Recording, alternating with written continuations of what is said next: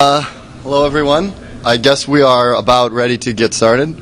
So this is a 2-hour block, but I'll be dividing it up into I'll have 2 intermissions for Q&A. So be sure to have questions in your mind and ready, and don't be afraid to ask a question. If you have a question, something's on your mind, it's likely that at least 5 other people that occurred to them too. So don't be afraid to ask questions. It's very important to make sure that everybody understands everything that's going on, and that I haven't overlooked anything, or I'm not making some crucial mistake, because obviously this is in the imperfect tense, securing the Tor network. I'm not saying, everything is solved forever for sure, this is it. It's an ongoing process.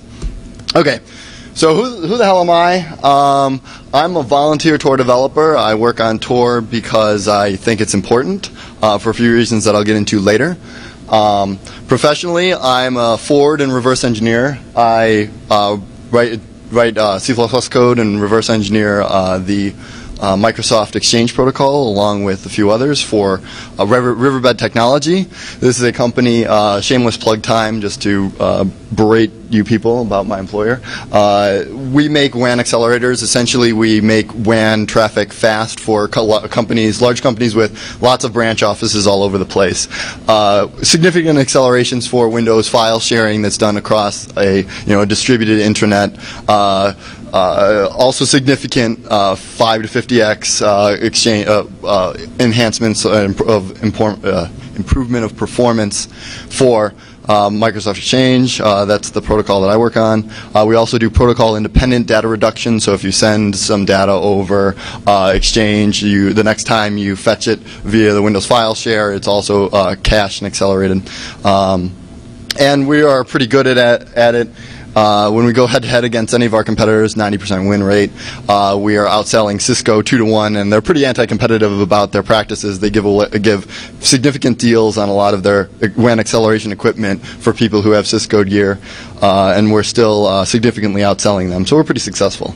But that's the end of that plug. If you're interested in that company and work in reverse engineering, fuzzing network protocols, C++ development, network programming, pretty much on Linux, of course. Come talk to me afterwards or whatever, and we can discuss setting you up with an interview or whatever. So preaching to the choir about why I think Tor is important for normal people. There's a lot of talk about it's a censorship resistance tool. It's for political dissidents, people who are under oppressive firewalls. But I think there's a compelling argument for normal people, for basic data hygiene, to keep their IP address out of essentially marketing databases. We don't really yet understand the consequences of having all of our essentially thoughts that we enter into Google whenever we come up with some idea archived and tied to our IP address, which is essentially our identity. And then, maybe not in the case of Google. Google has, they do significant work to try and make sure that they protect the data that they do massively acquire on all of us. But in other companies, bought and sold to whoever. So the second point, like I said, Google might not be that horribly evil, but I read my ISP's privacy policy, and in fact, they tell me that they do gather my data in aggregate for marketing purposes. It's not they specifically say it's not uniquely attributed to me, but they do mention that they gather aggregate data on the internet usage for marketing and other performance purposes. So. This sort of infrastructure is already, people are already thinking about this, ways to use our data to either sell us products or see what sort of things we're interested in, and some things we might want to be able to opt out on. And if all of this is tied to our IP address, we don't really have a choice without Tor. And this sort of information can come back to get us in unexpected ways. If you're involved in a lawsuit, discovery can cause this information to turn up. If it's subpoenaed and a judge agrees that it's relevant, the other party that may have that data, to my knowledge of the law, is obliged to comply. This can also happen in bitter divorce cases. And, marketing spam can just randomly show up at your door, or if you have products shipped to your work, embarrassing catalogs can start showing up at your work, which has actually happened to me, based on stuff that you have purchased and have had shipped to your work because it's convenient to have that Southord, lockpick set sent to your work so you can just pick it up or whatever, rather than have it risk it being stolen at your apartment or whatever. So all sorts of sticky issues with privacy that normal people need to be concerned about. Okay, so what is Tor? Quick overview. For those of you who might not be familiar, there have been 4 hours of Tor talk so far, but just a quick recap. You run a client, the Tor client, that acts as a SOX proxy that you connect your applications to. When your applications connect to this SOX proxy, they're translated into what Tor calls streams. These streams are then multiplexed on top of encrypted paths that Tor calls circuits. And then these circuits are in turn multiplexed over TLS SSL connections between the individual relay nodes that are run by volunteers all over the world. These circuits, these paths that your client chooses, consists of 3 nodes, what's called the guard node, the relay or middle node, and then the exit. These nodes are chosen probabilistically by your client proportional to their bandwidth. So here's a diagram that illustrates some properties, the important multiplexing properties that I talked about before. You have 2 clients essentially choosing 2 different circuits or paths through the network, going through this first hop called the guard node. The reason for that term I'll get into later. These 2 clients are multiplexed over the same TLS connection in this middle hop between the guard and the relay. And then they diverge off at the relay onto different exits. Now the second client has that the TCP SOX over being multiplexed over this circuit, being routed through the second path, and it goes through the single circuit, the individual hops of which are unable to see that there are multiple streams on the circuit other than timing information, until it is finally split up by the exit node to connect to whatever, maybe a couple of fetches from the same server or a couple of different servers. The below diagram illustrates essentially the crypto behind this and why it is that the guard node doesn't know who your exit node is. Essentially, each node publishes a series of public keys in the Tor directory, and then your client uses these public keys to negotiate a layered encrypted channel to each successive hop. So first you negotiate a secret key. First you make the TLS connection to node X, then you negotiate a secret key with node X. Through that channel you tell node X, please help me negotiate a secret key with and make a connection to node Y, and then through encrypting with that secret key, you then instruct node Y to extend to node Z and negotiate another secret key. And this process of adding additional hops to your path in Tor parlance is known as circuit extending, and you can iteratively extend your circuit effectively as long as you want. And I believe there was one attack to try and essentially DOS the network by making infinite paths. I think there are some protections against that, but I'm not entirely familiar with what those are. Roger can probably offer that up during Q&A or whatever. Passive attacks. So for as far as how to secure this network. So in order to secure the Tor network, we really have to look at it from an attacker's point of view. We have to understand the types of attacks, the motivation of the attacker, what the attacker is going to do, and how he's going to do it. So first, we should classify these attacks as to what sort of actions the attacker is going to do. Are they going to just observe traffic, or are they going to actively modify traffic? So under just observing traffic, we have things like packet and connection timing correlation, looking at things like when does the connection start, how many packets are involved, the pattern of those packets, and when does it finish. We also have things like fingerprinting, noting what a particular website fetch looks like through Tor. Fetch of a particular Wikipedia page may exhibit a particular fingerprinting pattern, a particular pattern of cells of encrypted packets that a guard node or an ISP is able to just recognize. Intersection attacks are more subtle and more broad. Basically, this is something that you can do passively to catalog a bunch of different attributes of users and add all those attributes up. Active attacks include things like lying about your bandwidth to get more traffic. As I said, your path through Tor is you choose your nodes probabilistically according to the advertised bandwidth that a node says it can carry. If the node says it can carry more traffic, then you have a higher probability of choosing them, and that node should get more clients connecting to it. Failing circuits to bias node selection, that's another one. You can try and modify how the path is chosen by a client by failing circuits arbitrarily, and you can modify application layer traffic at the exit to do things like insert plugins. And we'll be getting into more of these specific examples in more detail later. This is basically just to understand this classification idea. So the position of the attack is another variable, another dimension on the classification of these attacks. You can have an internal adversary that is a node operator that is able to see inside and say, okay, well, they can see past that TLS multiplexing and see the individual circuits that are flowing through their node. They're also, at the exit node, they're also able to see past the stream on top of circuit multiplexing and say, be able to determine which streams are associated to a particular circuit. This ability gives them has certain attacks that sort of fall out of that, which we'll get to later as well. The external adversary is an ISP or echelon style adversary. They are able to observe large portions of the Tor network, or multiple nodes, but they're assumed to be unable to see inside the node-to-node TLS streams.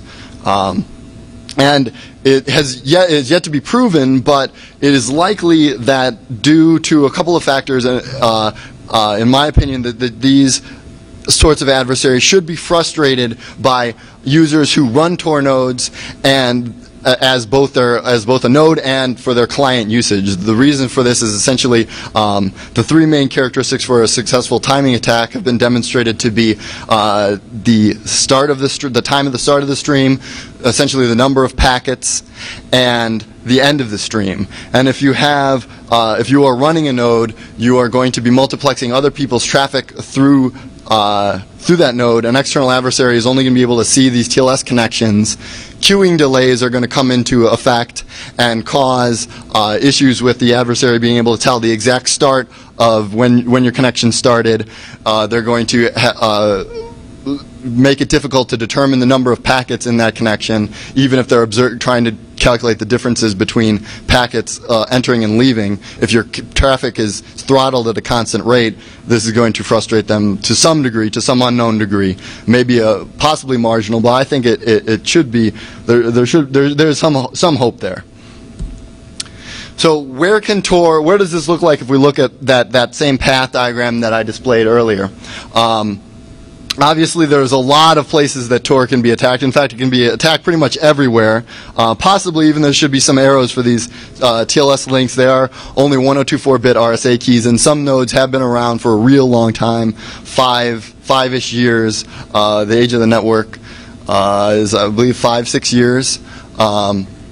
So we're starting to get close to what, in my opinion, would be a comfortable lifetime for a 1024-bit RSA key. I believe there are plans to allow versioning of the protocol and possibly allow multi-sized and alternate keys. This was at least discussed on IRC at one point. So to break this down in a bit more detail, obviously there's a lot of things going on here. We're going to look at individual cases of relevant attacks. So here's some passive attacks from that, basically extracted from that previous diagram. So at the top we have intersection attacks, and these are essentially performed independent of the Tor network, maybe with just the knowledge of the fact that a user uses Tor, and then on the other side there's a connection made from a Tor IP to a server, and the user may do things like reveal their time zone information, or maybe say that they work at a particular company, or otherwise reveal personal information, that some level of vague personal information that over time can add up to eventually identify them. At the bottom, we have both internal and external timing correlation attacks. Now these can be performed by, as I said, an external adversary that is either an ISP or something observing the internet exchange or backbone routers. Or it can also be performed by the nodes themselves, who are able to see try and match up individual circuits. Active attacks. Now these are some of the more deadly attacks. A couple of academic papers revolve around this. One by Parisa Tabriz, Nikita Borisov, and George Danzeis basically argued that reliability is essentially the same as security when you're talking about mixed networks. An adversary who's able to fail a large amount of circuits can begin to bias your path selection, and in this case, you can see that if they own the guard node, they can fail circuits at the guard node if it doesn't extend to a relay node that they control, and then at the relay node they can fail those circuits if it doesn't extend to an exit node that they control. They can also attempt to find a side channel in the Tor protocol. One potential side channel is to XOR a piece of the protocol stream at the guard node, and as this packet flows through the network, when it reaches an exit node, its digest is verified, and if the digest verification fails, that circuit fails. So a malicious exit node then, who is colluding with that guard node, can then potentially un-XOR that same byte in the stream, and then those two nodes can guarantee that they're only going to carry traffic that they really want to own. They can also combine this, as Damon McCoy demonstrated, and a few other researchers from University of Colorado demonstrated in their work, that bandwidth lying can come into play here. And they basically demonstrate that with very few resources, you can sort of combine these two attacks and cause people to try and use you and continually fail their circuits until they do choose an exit node that they control. Now the Tor, I should clarify that the Tor exit node Tor code does print out, I believe, a notice if the digest fails. So this is not something that just can happen all over the place without us knowing, even at this point. This is something that can be detected. But it's possible that there are other side channels involving timing information that are more difficult to detect. Guard node bias is another layer that can be added to this. An adversary at an organization or a government can try and either block Tor entirely, or a more sinister approach may be to just allow access to the guard nodes that they control that fail circuits that don't extend to the nodes that they're colluding with. Application layer attacks. Surveillance and confiscation is one. If your browser, if you live in a country that may have outlawed Tor. Germany has some nebulous laws that were recently passed that may or may not fall into this category. Some other countries as well actively block Tor. It's conceivable that others may try and harass users that try to use Tor. In these situations, a confiscation of those Tor users' computers may prove profitable to try and reveal browser history information, cache information, or what have you. Client misconfiguration is sort of a passive attack. If a user uses the SOX proxy improperly, uses the SOX 4 version of the protocol instead of 4A or 5, DNS requests can happen locally over the network, and then the resolved IP is then fed to Tor. in this case, you've basically leaked the host names of the sites that you're visiting. For the web browser scenario, the Tor extension does verify that things are configured properly, but for other applications, it's up to the user to essentially ensure that they're doing this right. Tor does print out a notice. However, again, in that case, if it's being consistently fed only IP addresses, so if you're watching your Vidalia log window or whatever, you can see that this is the case. Oh, I've misconfigured things. Application layer attacks involve things like, as I said, injecting plugins. Plugins are horrible about bypassing, obeying your proxy settings, which I'll discuss in more detail later. The individual breakdown of exactly how horrible these plugins are. Also, things like having JavaScript that waits for events for when you disable Tor, or just busy waits until you disable Tor. Things like that.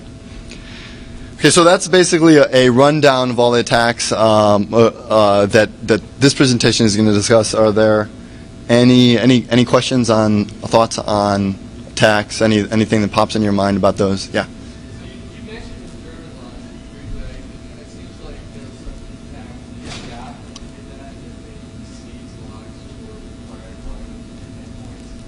Is that how you're saying that it's not as appreciated before, or is that still on the game? I'm unclear on the question. Are you asking what sort of information Tor may be logging at the nodes, or? No. No, there is actually a false rumor going on to that effect. There is no backdoors in Tor to satisfy that. There have been no requirements on Tor node operators to actually log any sort of traffic. There have been a couple of waves of node seizures of nodes on the Tor network. To my knowledge, all of those machines were returned within a day or two, and I believe most of those nodes are again operational. Of course, after rotating refreshing their node keys and whatnot. Yeah. Just a small note to the law you were mentioning regarding the question whether or not Tor as a software can be processed in a legal manner in Germany, and the answer is it can. Of course, there have been a lot of discussions about it, but the law is an implementation of the Cybercrime Convention, which has been implemented all over Europe. The discussion has just been focused on Germany, but that doesn't mean that, for example, in Austria, we have that kind of law for 2 years now, and it's pretty clear and established that it's rather narrow. Okay. That is an excellent point then. Thank you. The point was, I guess, I don't know if there are people who would be viewing the podcast or whatever this talk, that essentially all of Europe has this sort of legislation. For, I guess, the EU has handed it down, and several countries have also implemented similar sorts of legislation. So, the European Council. Oh, okay. Okay.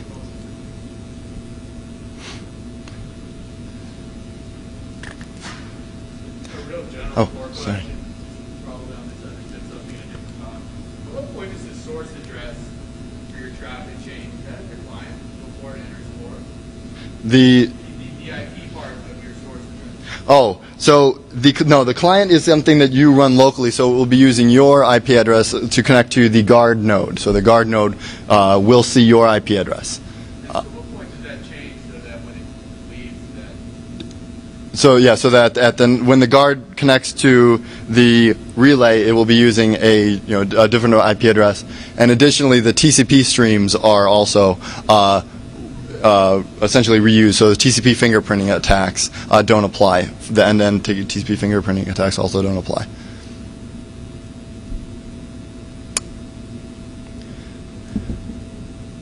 Okay.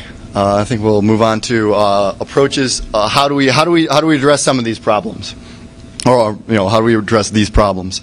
Well, the first approach, while the network was smaller, was to try and verify node operators that either legitimate. The network operator or the network maintainers would know who they are.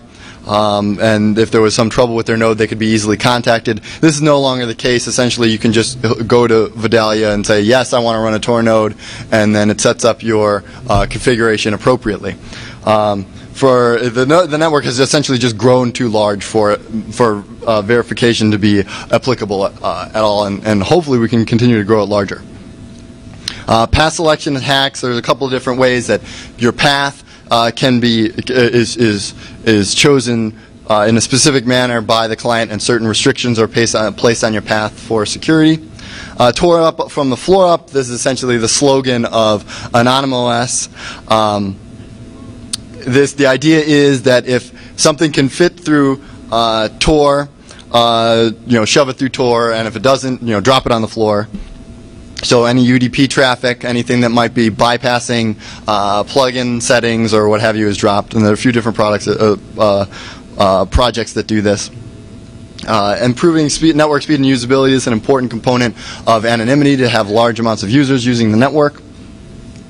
And scanning nodes for modification, make sure they're not modifying traffic at the exit node, and make sure that they are reliable, they're not overloaded, and such things like that.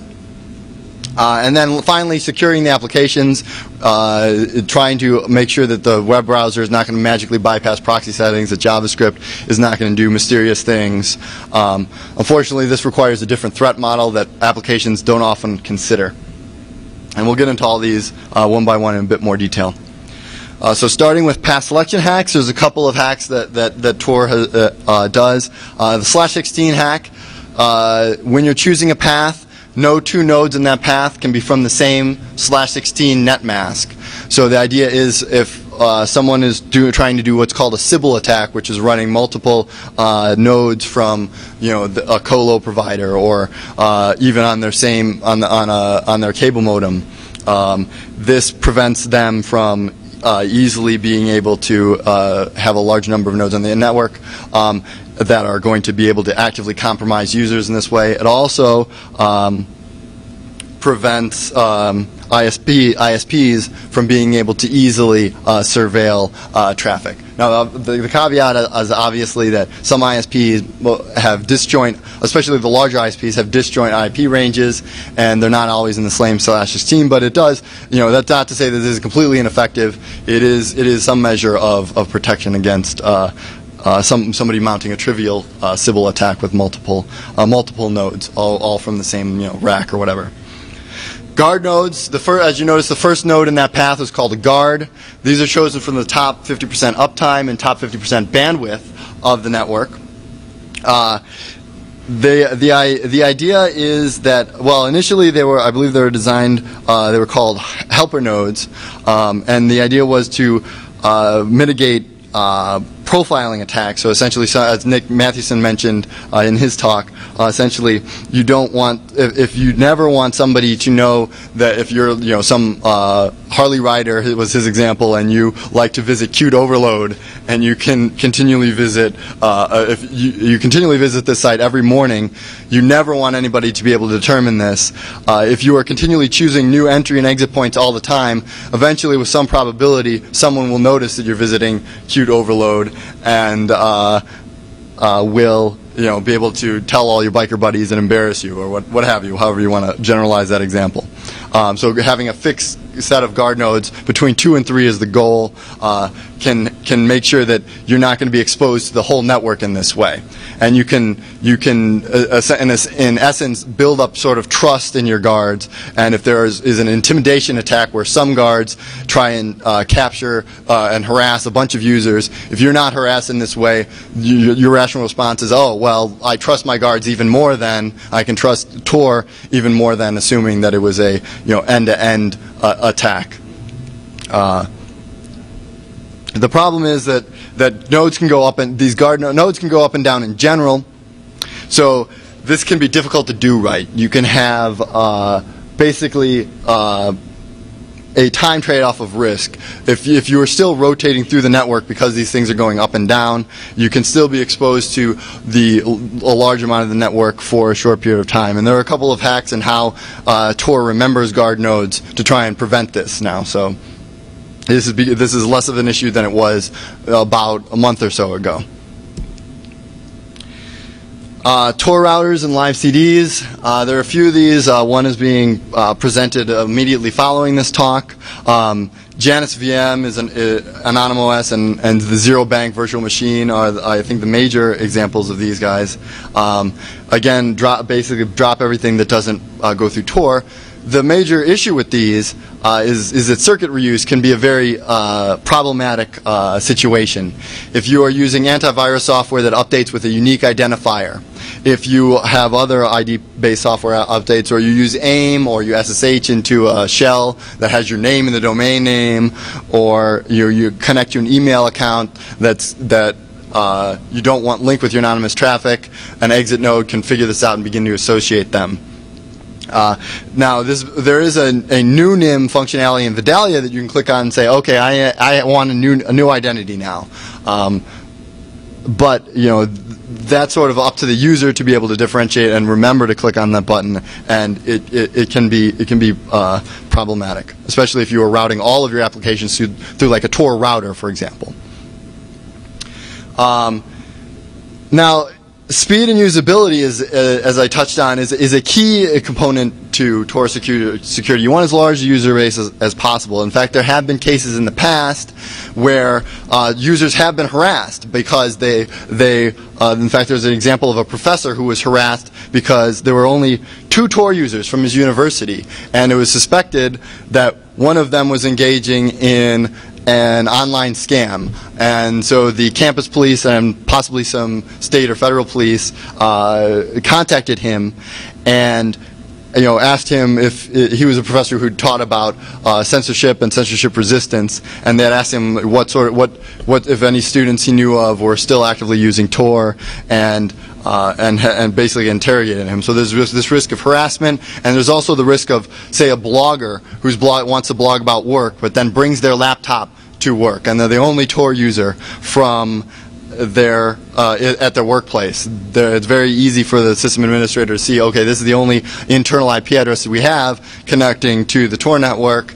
We have a pretty good idea of who this anonymous blogger, who may or may not be causing us problems, is, and what their identity is. So how do you improve this? Basically, users want speed, the network to be fast, and they want it to be easy. So it's my argument that a lot of them, don't need such high-grade anonymity. I suspect that a lot of them are, concerned about the data hygiene issue. Like they want to just opt out of a few Google queries, or they want to opt out of, ordering something. They don't want marketers to have their IP address, or they don't want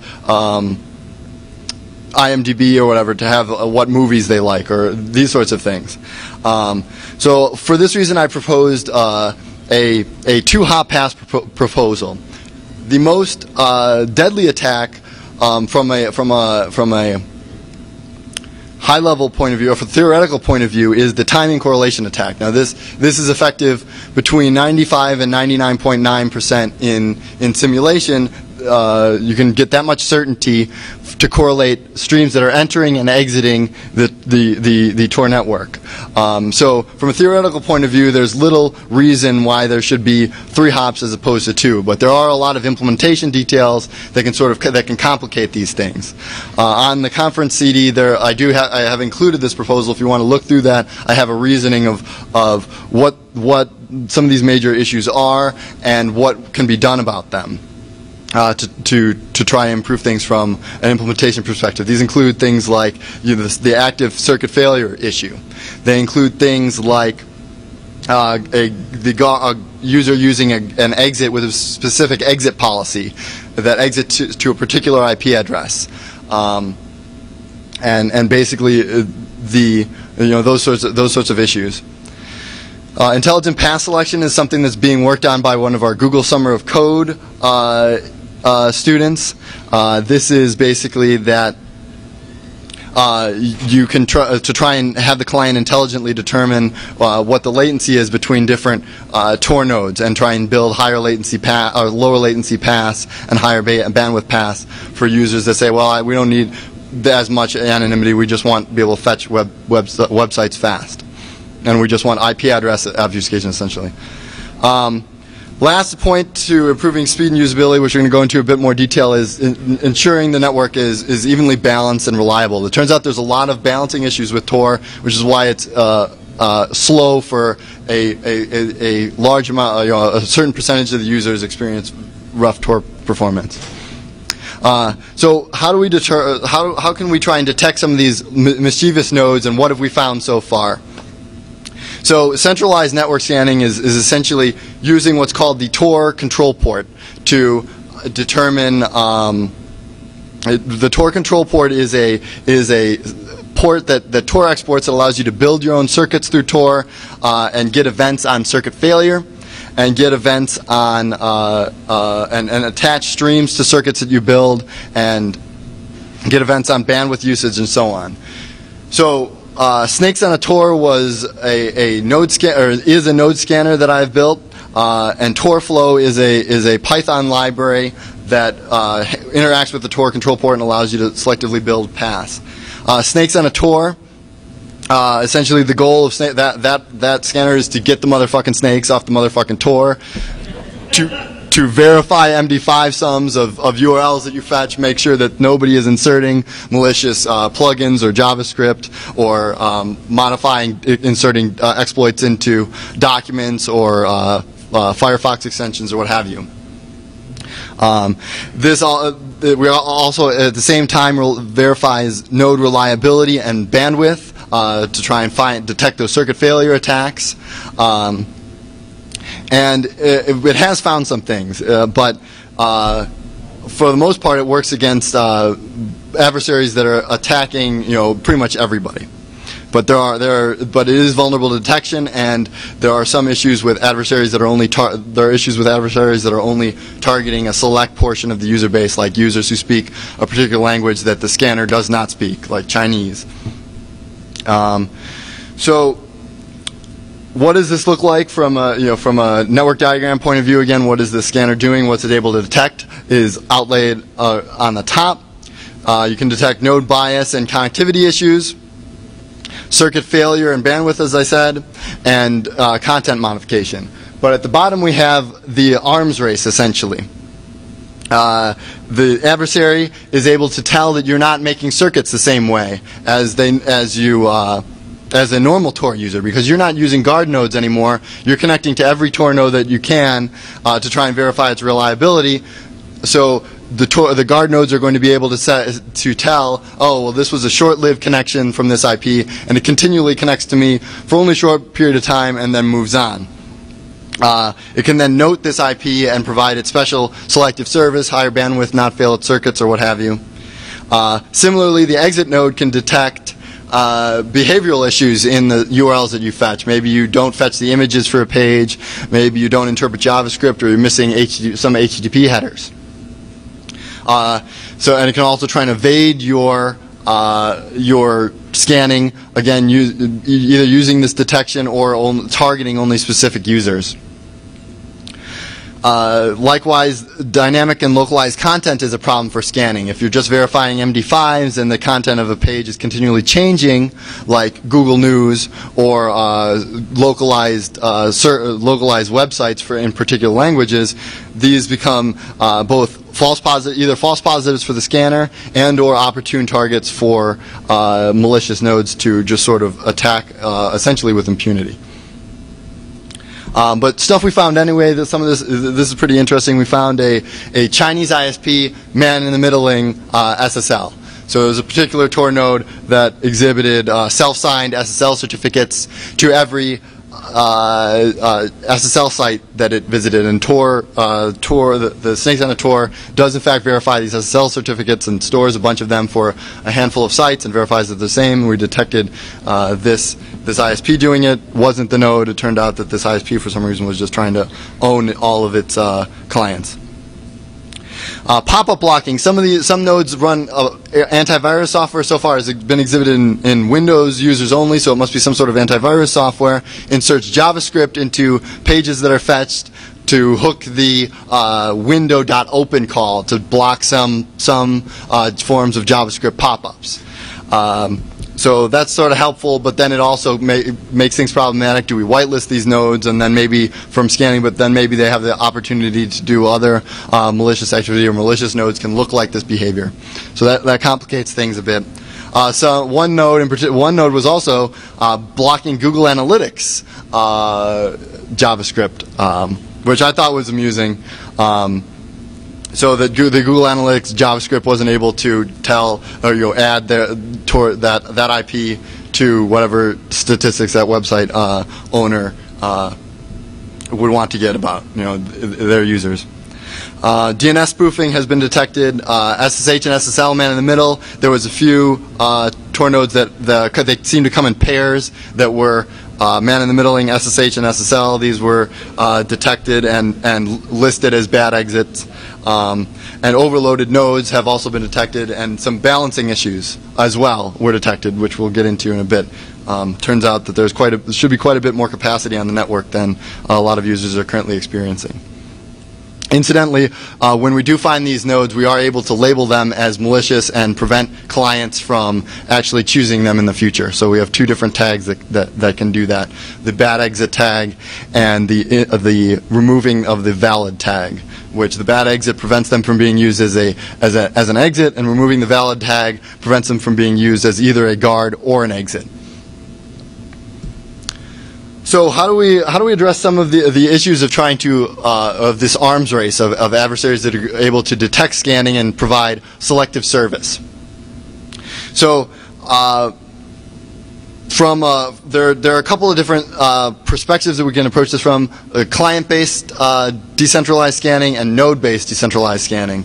Client-based decentralized scanning, we can use the reliability averages from TorFlow and then alert the user if their guard is failing more than that percentage of circuits, or that percentage of circuits times 2 times the standard deviation or whatever. Also, we can alert them if they can only connect to 2 guards, for example, or 2 guards that fit with their whatever firewall restrictions that they may have. We can also potentially observe the bandwidth and latency of their connection, but that gets a little nebulous for different types of users. Node-based scanning can do things like gather statistics from on average capacity and queue lengths, and compare that to the node rankings and make sure that nodes match up to what their expected capacity should be, and they don't have large disparity between their how much they dequeue and how much is being in-queued to them. And then this sort of node-based information can be used as a feedback loop to improve balancing as well. So passive client node-based scanning looks essentially like this. You have 3 different clients here in this example that are able to detect a few different things about their network. In this top case, you have this client who's able to detect that he's got a high rate of failure to his this first hop that's maliciously failing circuits. The second node is able to say, well, I can only connect to a few guard nodes, and all the other connections seem to fail. No other explanation, like restrictive firewalls for port-based firewalls or anything else seems to explain this. Print out a warning, alert the user. And in the bottom is the more nebulous case, doubtful to what degree that this may be successful, trying to detect a lying node that is lying about its bandwidth that may exhibit lower stream rates or maybe higher amounts of timeouts than normal.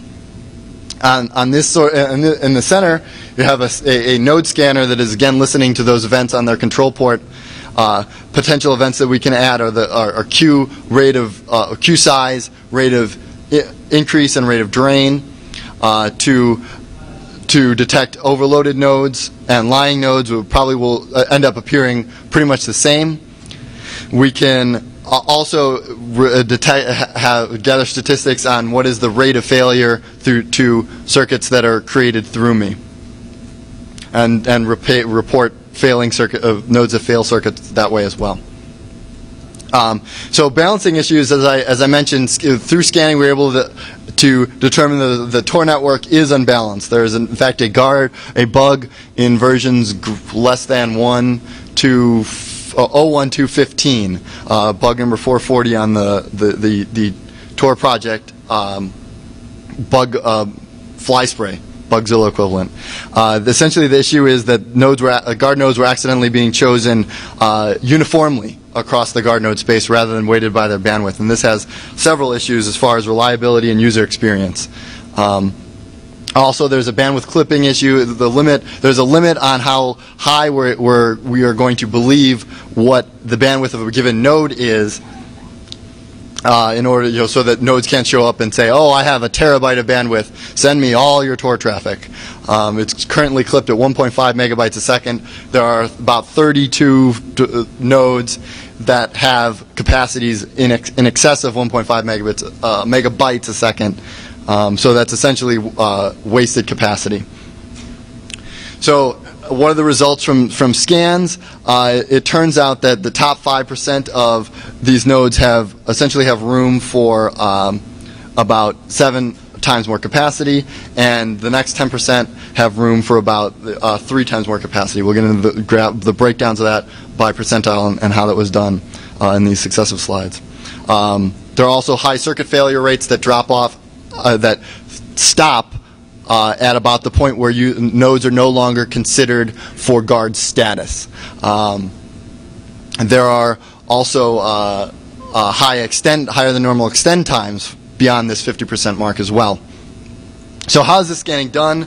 Essentially, we divide the Tor network into 5 percentile ranges, about 80 nodes per range, and build, in the case of circuit scanning and scanning for circuit failures, build about 500 3-hop paths for each of these 80 nodes, and fetch a small file through each path. We count the number of failures and track the extend times through this. Bandwidth scanning is similar. Fetch a 512K file 200 times over 2-hop paths, and average the bandwidth that we observed through that. So what does this look like? What does this misbalancing look like? And what are some of the effects for users? This is the breakdown of node bandwidth by these 5 percentile ranges. You can see it follows the typical power law statistics, exponential drop-off of the amount of bandwidth that nodes are able to provide. Turns out the first 5% of the nodes provide about 45% of the bandwidth. The next 10% after that provide about 30% of the bandwidth, and then the rest of these guys provide the remainder, 25%. Now, the average stream rate, stream bandwidth, also seems to follow this statistic, even though in a balanced network, every node should be receiving traffic proportional to its capacity. So you have the 7x more capacity. The average stream capacity for the rest of the network past this range is about 10 kilobytes a second, as you can see this from this diagram.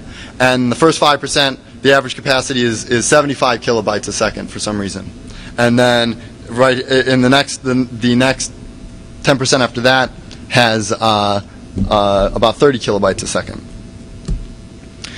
So what does this look like in terms of circuit failure? Again, you can see steadily rising circuit failure till about the 50th percentile of the network, where nodes stop being considered for guard status, and then it drops off. There's a mysterious blip on the radar here at about 25%. I looked at a number of factors that I'll show in successive slides. I'm still not sure exactly what the cause of this is. It remains a mystery. It's not time of day or uptime or anything like this. It could be that this just happens to be a sweet spot for a certain class of users for rate limiting their Tor node, and for some reason these users don't exhibit that circuit failure. You can also see that extend times are reasonable, again, in this top 15% of the network, but then they start to spike and continue to rise up until about the point where nodes are no longer considered for guard status, and then they drop sharply off after the guard status flag is no longer possible. So what does this mean from a usability standpoint? So I actually did a couple of calculations, and turns out that there's a 70% chance of choosing a pretty badly unbalanced guard, and where that number comes from, as you see here, from where the extend times really begin to pick up is around this 15 and then all the way up to the 50th percentile. And then every user is going to choose a guard from the 0 to 50th percentile. So 15 to 50 is 35%. Double that is 70. The goal of Tor is to maintain 3 guards. So for existing clients that have already chosen their guards, they have a 34% chance of choosing 3 unbalanced guards. So what this means is for 34% of the users, Tor is likely unbearable. And anecdotally, this is the case as well. A friend of mine actually convinced her to install Tor. She comes back to me about a month later and she says, well, you know what? My internet connection I thought it was broken for a week. And it turns out I just had left Tor on.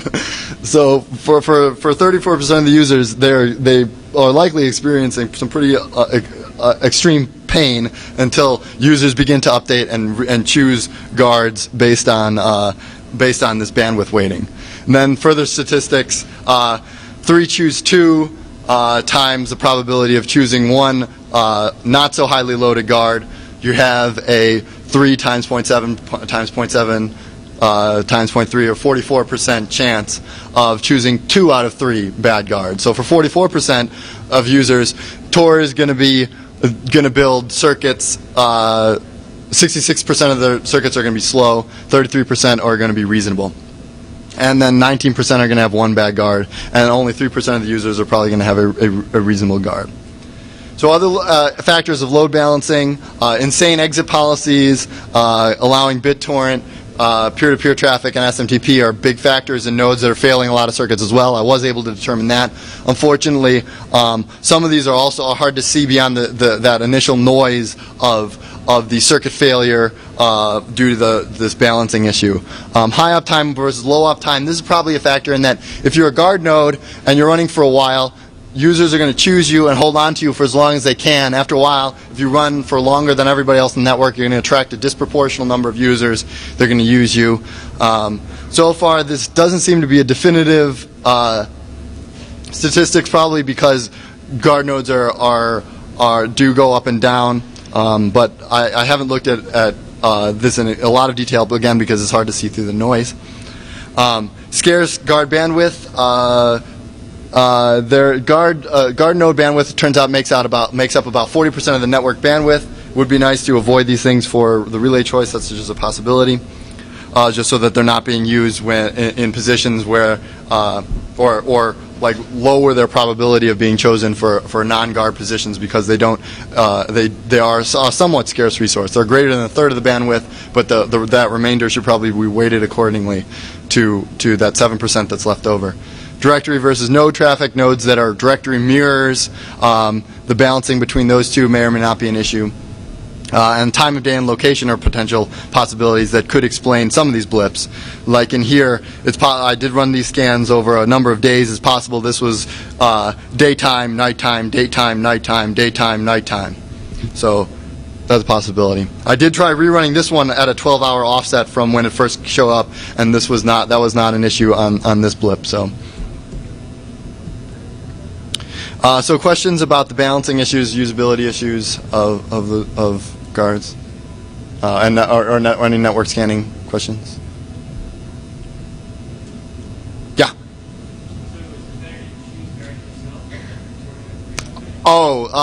Yeah. So if you want to try and if you use Tor and you think that a lot of the time it is slow and it's variations on slowness, what you can do is try and find this state file and just remove that. Tor will choose new guards proportionally bad. That's probably the best thing for you. And then the newer versions of Tor will choose guards proportionally bandwidth, and you have a higher probability of choosing those lessly weighted guards. And at some point, I believe we will expire the guards that of users that chose them prior to that 0215 version. So at that point, the network should just, as far as I can tell, should magically rebalance, and then hopefully everything will be a lot better.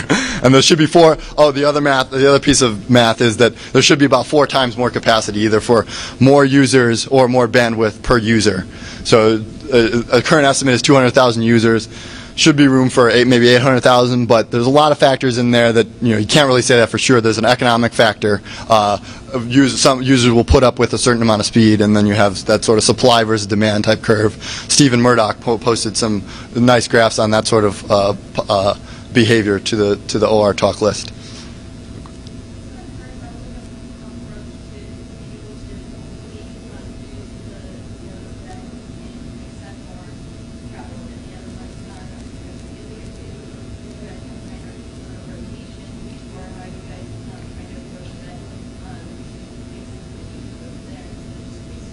Yeah, so it is done probabilistically. So if you weight it by the bandwidth, unfortunately, the only metric we have right now is what nodes say that they are observing that they are carrying. But we are able to detect liars, as I said, by the fact that they exhibit the lower stream bandwidth. Now, there's potential for a sort of a feedback loop there. So you can say, oh, well, these guys are exhibiting a higher amount of circuit failure via those decentralized mechanisms scanning. Avoid them. These have more capacity, and sort of dynamically rebalance to try and deal with the nuances of what might not be accounted for by that just basic probabilistic weighting. But that's something that's further down the road after we fix these basic issues.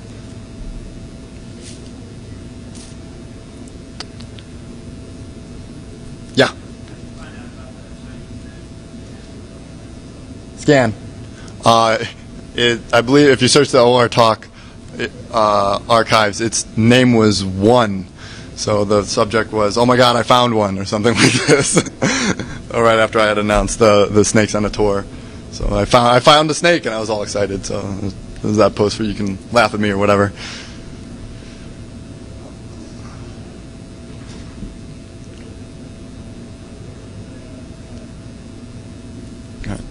Okay.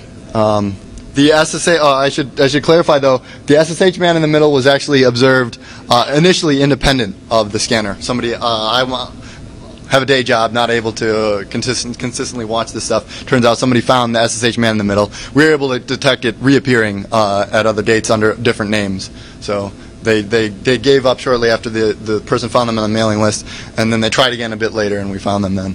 So. Okay, so the application layer. I've done some work on Tor button to try and secure the web browser. So what sort of things go into securing the application layer of Tor? Tor has basically a superset of the threat model that most applications were written for.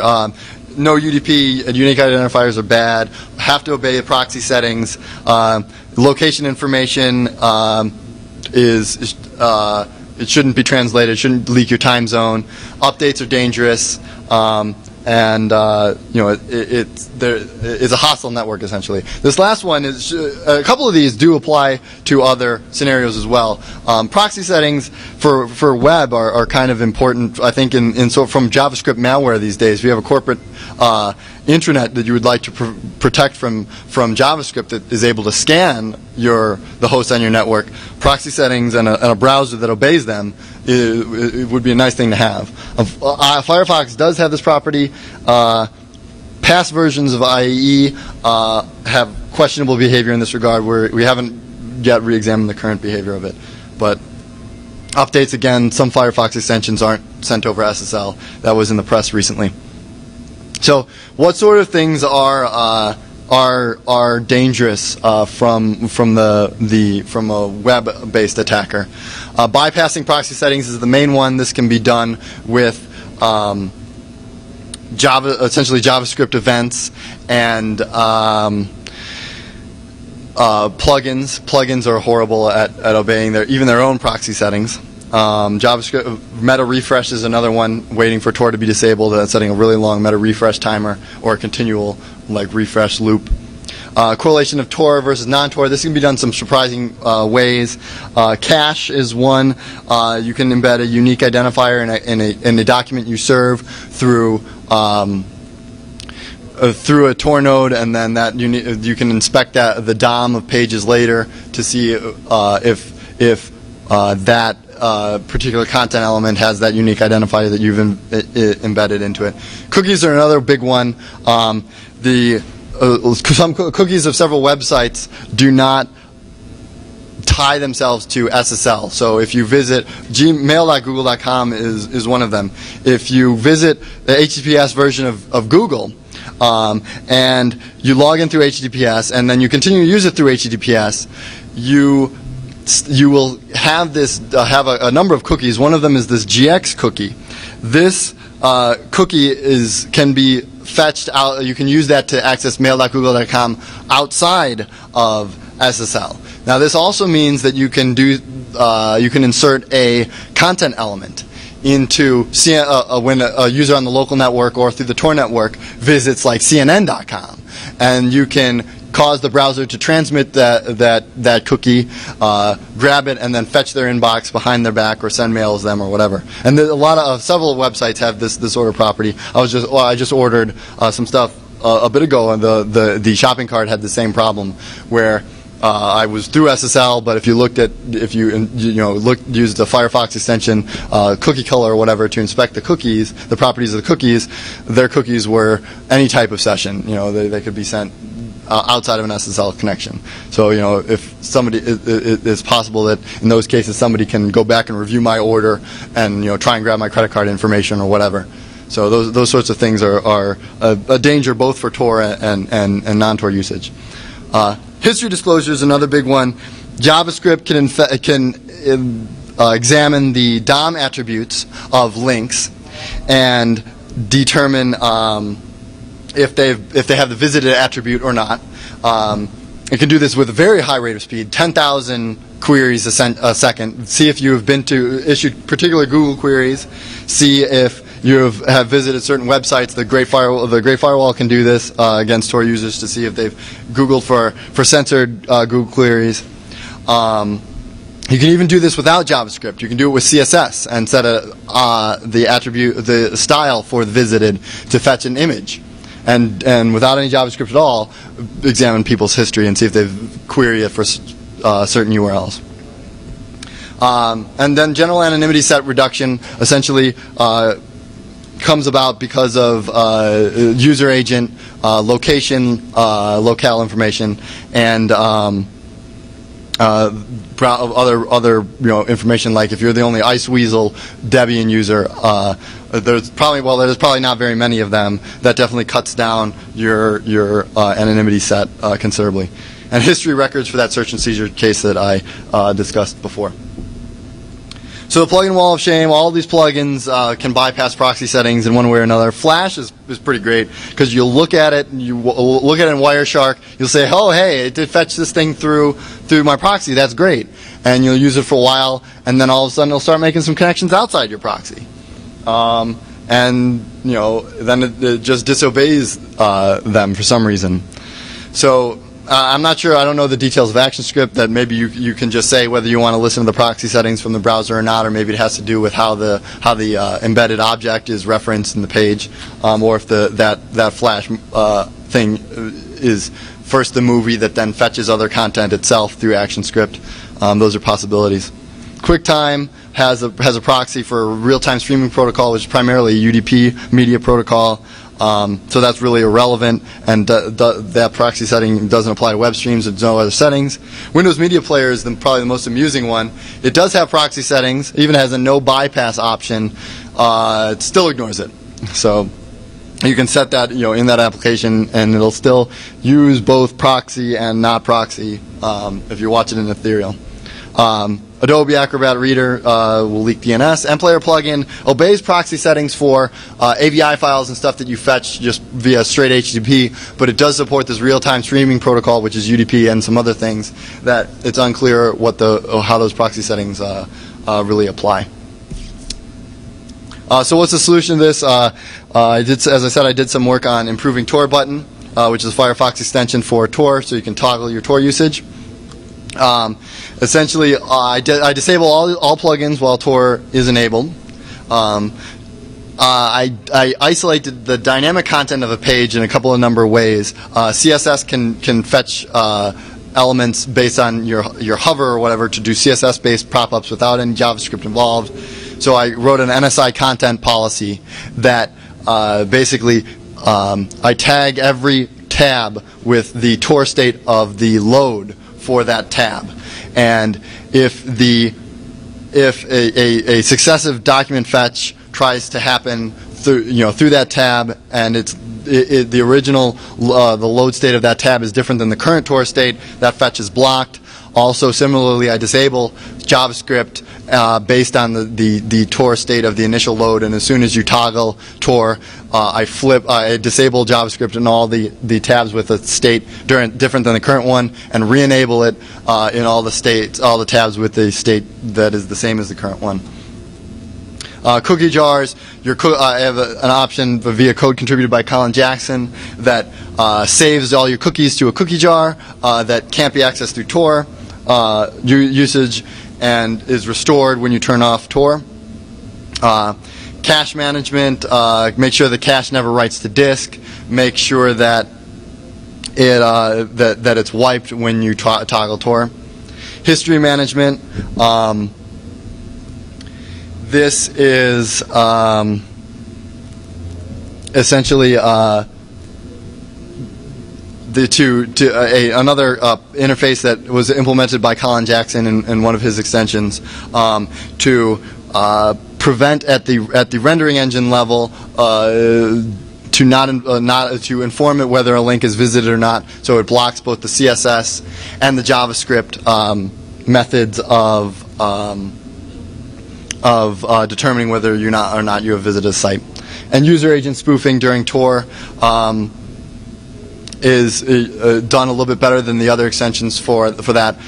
User agent spoofer is a Firefox extension that tries to do this, but it misses a couple of JavaScript ways of determining the user agent through the navigator object. You actually have to Firefox itself has user agent settings that it doesn't apply to certain elements of this navigator object that you have to hook the methods of in order to return appropriate versions for those when those methods and attributes are examined.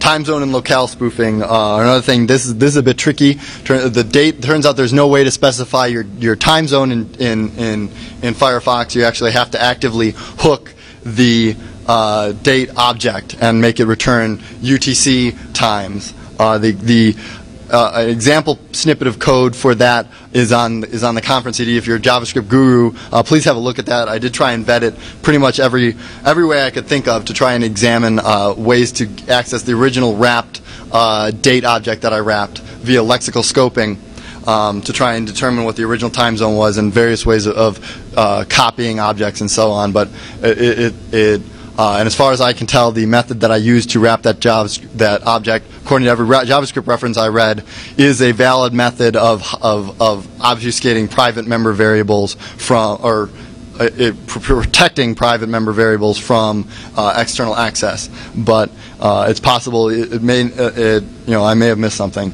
So please do have a look at that. The ideal solution is for Firefox to provide a time zone setting that we can guarantee applies. So a demo of these sorts of things with Tor button is probably in order. So I have a few websites loaded over here with basic information on this particular page has user agent information. I don't know if you can see this font. I can make that a little bit bigger. After a while, their CSS starts to fail, but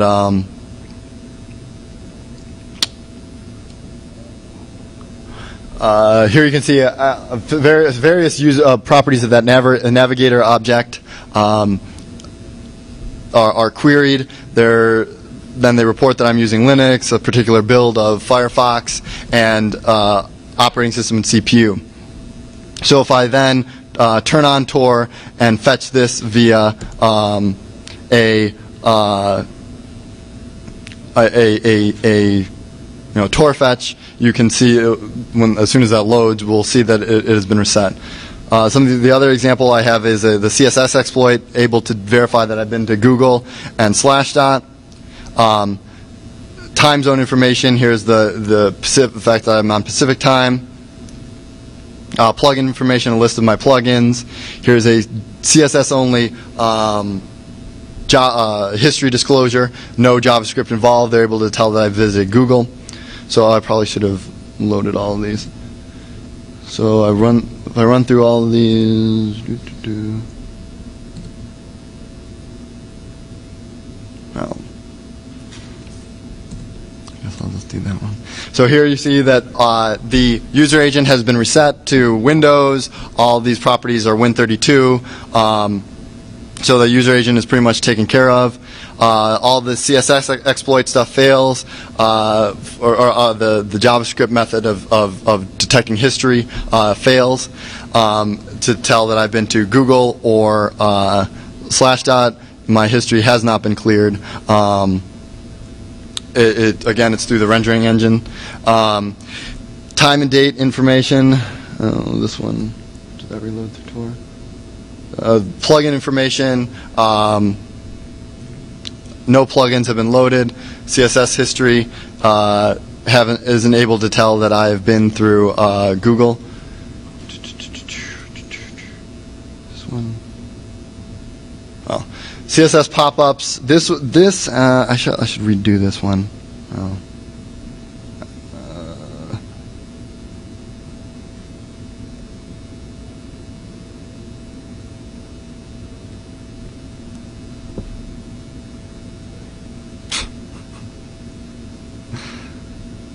Oh, slowly. And then there, the time zones are all reset to a GMT on this one. So the CSS pop-up would behave a little bit differently. I have to reload this. Here you can see that this thing fetches images for all whenever I mouse over these elements based on that hover CSS attribute. If I reload this again and don't hover over those, and then turn on Tor and then hover over them, they don't fetch. So via the content policy. Interesting technical details is the Java. I think probably the most interesting one of these is the JavaScript hooking. If you are a JavaScript guru, again, have a look at that the Black Hat handout on the conference CD, and have a look at that JavaScript. To my knowledge, it is solid, but I tried about a dozen ways of attacking it, accessing the scope variable, trying to access the JavaScript source code via modifying the toString and such things, and copying various data objects, and all those seem to fail. So all those different attacks.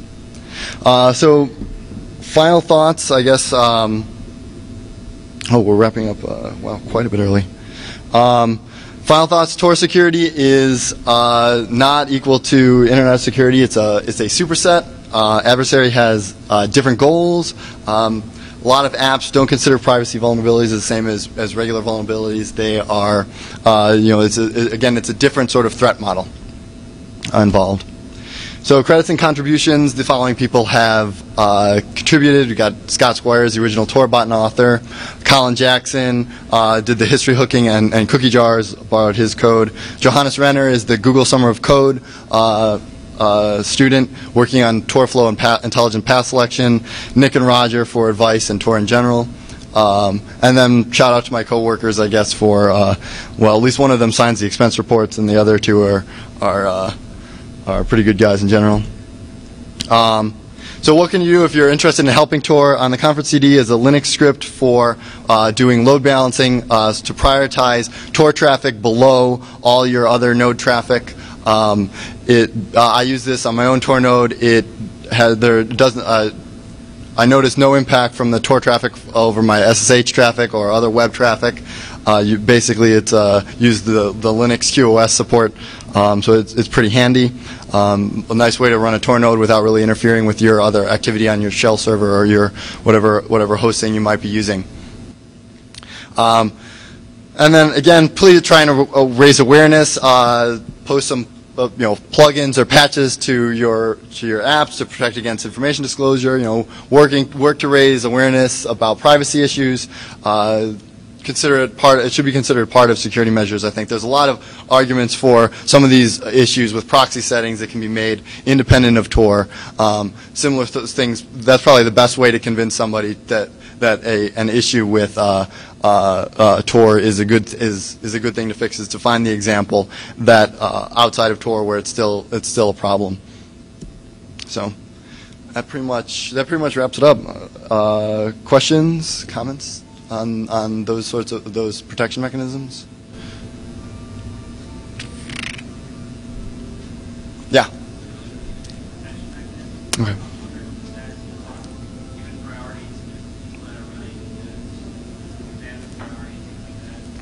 That is still it's pre-proposal form. So there's a proposal system in Tor where people write up proposals to essentially work on proposed features. There's a lot of subtleties there and anonymity issues with providing that. There's also issues where dissidents in China that are trying to bypass their firewall aren't able to do this sort of thing. So do they get no service, or are they going to be is it going to be horribly abysmal service? So, I don't know.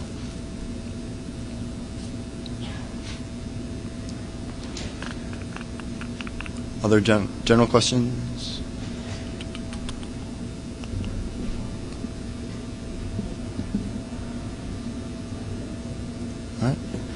All right. Yeah, I guess we wrapped up quite a bit early.